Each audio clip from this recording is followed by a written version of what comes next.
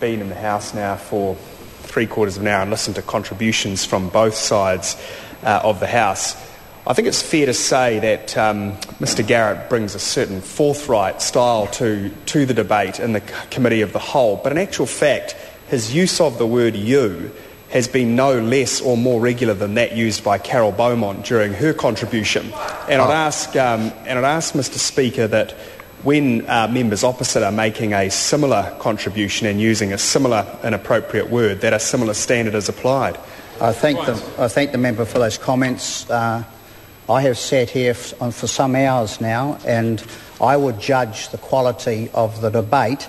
I know the member is exuberant in what he's saying and passionate about what he's saying, but on 3 occasions in a row I have mentioned and brought him to his attention.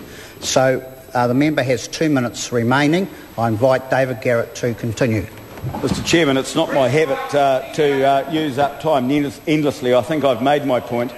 The scarce resources of ACC should be applied to people who need it and deserve it, and Graham Burton and criminals are not falling within that class. And Mr Parker, I think he will be haunted by his statement that he stands by what he said earlier in the House, despite the troubleshooter's attempts to ameliorate what he said. Thank you.